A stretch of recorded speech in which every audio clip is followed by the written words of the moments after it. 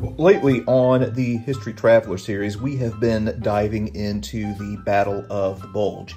And if you've watched some of those episodes and found yourself wanting to learn more about the Battle of the Bulge, well, this book right here is one that I would definitely recommend. This is Snow and Steel by Peter Caddick Adams, who is widely regarded to be one of the top World War II historians in the game today. He's appeared on World War II TV several times.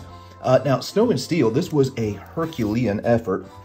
It's the second in a trilogy, and it is probably one of the most comprehensive looks at the Battle of the Bulge that's out there, but at no point did I ever find it to be dry or slow. It keeps a really good pacing, and also has some things that I learned about the Battle of the Bulge that I didn't know before. Also has excellent maps, which I always appreciate.